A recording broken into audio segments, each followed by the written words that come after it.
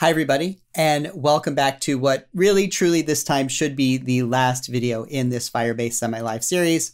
So we've been making a whole lot of progress, and as you recall, in the last video, we had just finished communicating with our billing service and properly querying whether we had, a billing account enabled for a project. And then I kind of cut the video short because I was like, this is taking a long time and I don't want to have people watch like a 50-minute video or what have you. So we're going to continue where we left off from the last video. Sorry for the kind of awkward transition, but we have just finished talking to our billing service, and now we're going to implement the final part of our cloud function, which is going to be to disable billing, again, kind of, ripping the cord out of the wall in our project to make sure that we don't incur any more billing costs. So let's pick up where we left off. It looks like I am able to get at my billing information. I can see that billing is currently enabled. And basically what I found is that if I want to turn off billing, all I essentially need to do is set my billing account name to null. So let's go ahead and put that into our code as well. So I'm going to create one more function here called disable billing for real. And I will set my credentials for billing. And I'll make sure, if I have my project name, make sure that isn't null for some reason. We'll say billing info equals await billing dot get billing info. And again, we'll grab our name as our project name. And then what I will do is, I guess, if billing info dot data dot billing enabled, well then we can go ahead and disable billing. So let's see here. So we'll say our result equals await billing update billing info. And then what we're going to do here is under our parameters, we'll set our name to our project name. And then let me check our documentation here. We're going to set resource equal to billing account name equal to 0. So resource. And in here we'll have billing account name, empty string. And why is it giving me errors? No overload matches this call. Well, I think what was interesting was, it's funny, as I was typing name, it had no problem doing some completion. But then when I tried to do resource, it didn't give me that.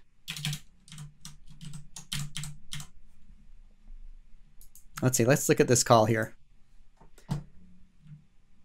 These are the parameters, update billing info. Here's our request body. Wait, request body, not resource. Request body. Huh.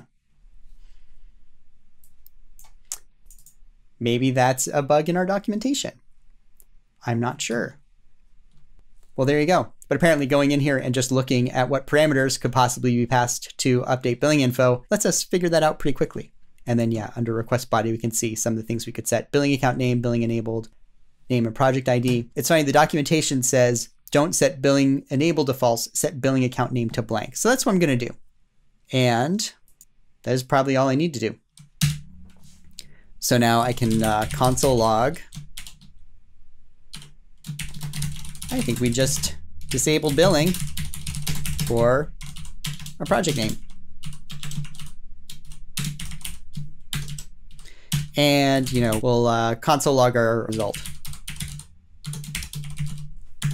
Just see what that looks like. And otherwise, looks like you already disabled billing. In which case, I'm sort of surprised this function is even running, because we're running in Node 10, and Node 10, I believe, requires billing. So we have a function set up that is going to actually disable billing for real. Let's call it. Yikes. All right, I'm frightened. So down in here, I've got some of my constants, my billing alert increment, projected cost to freak out about. I'm going to add in one more constant that is going to be, let's call it killing project amount. And this will be $10. For projects costing me more than $10, I want to kill it. And so what I will do is down, let's just do it down here. If, and so we have our spent so far amount greater than or equal to our killing project amount, then here we go. We will call disable billing for real. I'm going to make sure that we definitely send a message about this. And our message string is going to be warning. I have disabled billing for this project. Very frightening, very scary. All right.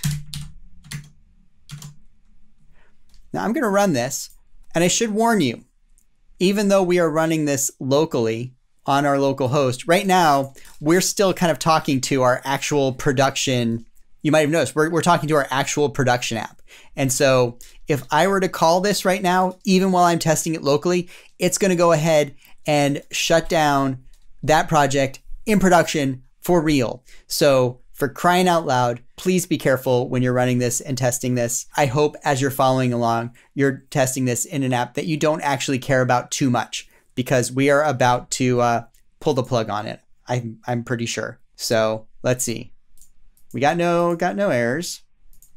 I'm going to go ahead and here we'll do something that looks pretty normal and innocuous, right? We're going to just spend 40 cents and everything's still happy. We got a nice little warning message, or, you know, just like nice little not particularly concerned Slack message. Now we're going to spend 45 cents and Slack's looking a little more worried, or, you know, gee, it seems to be we're suddenly spending an awful lot more per hour. I'm going to change this to $2.45. Okay, yeah, this is bad. And now I'm going to do the thing that's going to, I think, kill my project. This thing's kind of hard to test, but here we go. We call this. It looks like it's disabled billing for the project. Let me just make sure I didn't get anything weird happening in my logs.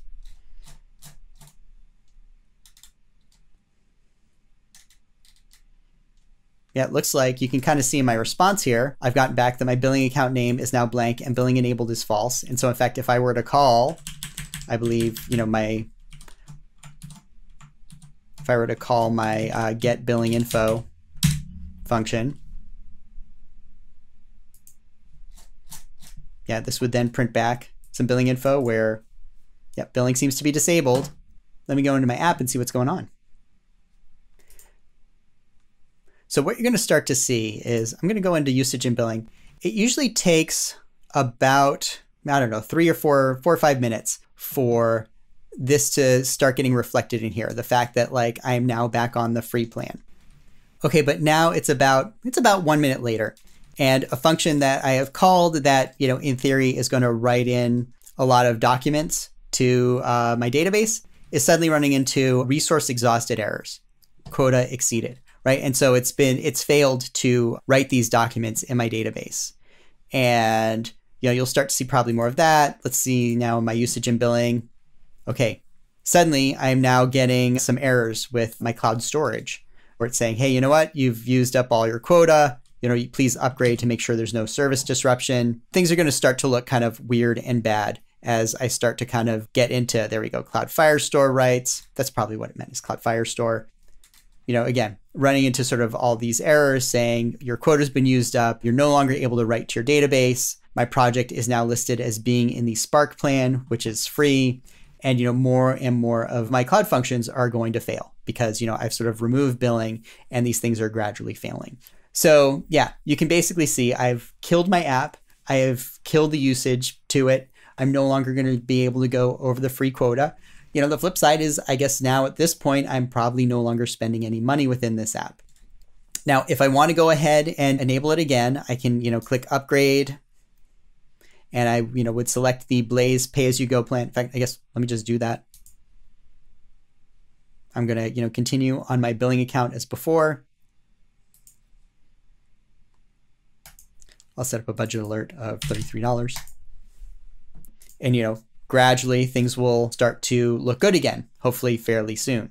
It sometimes can take a little while, but actually, no, it looks like it's starting to go back up again, and, billing has become enabled and things are starting to get happier and happier again. You will notice if I go into my billing section under budgets and alerts, I think it has created a second budget for this project. I think I now basically have sort of two budgets set up, both pointing to the same project. I might want to look at, eliminating one of these.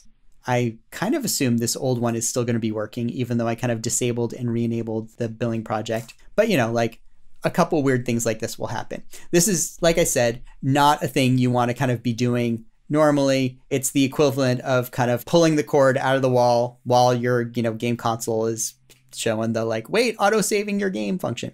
So yeah, be careful around doing this. This really should be kind of used in case of emergencies. Don't do this as I'm going to do this every day to make sure I don't go over my, spending limit or something. No, this is again, used for emergencies. You're breaking the glass, you're pulling the fire alarm, that sort of thing. Whew. So we did it. I know this one was kind of a long video, but we did what we wanted to do from the beginning, which is we set up that kill switch that is going to go in and it's going to kill our project if our budget costs really if our pricing really seems out of control. I think I've given you enough warnings now that I don't need to give you yet another warning around, be careful around using this. With great power comes great responsibility. But for those of you maybe building a weekend hackathon project and you're just really worried, because there really shouldn't be any usage on this, maybe this is something you could look into. So with that, thanks for tagging along with me on this Firebase Semi-Live series. Is there more you want to see me do? I'm always, open for sort of new ideas, new topics. You can watch me flail around in TypeScript some more. That hasn't been painful enough for those of you that are, actual TypeScript developers. So thanks for watching, and I will see you soon on another episode sometime in the future of Firebase Semi-Live. Bye, everyone.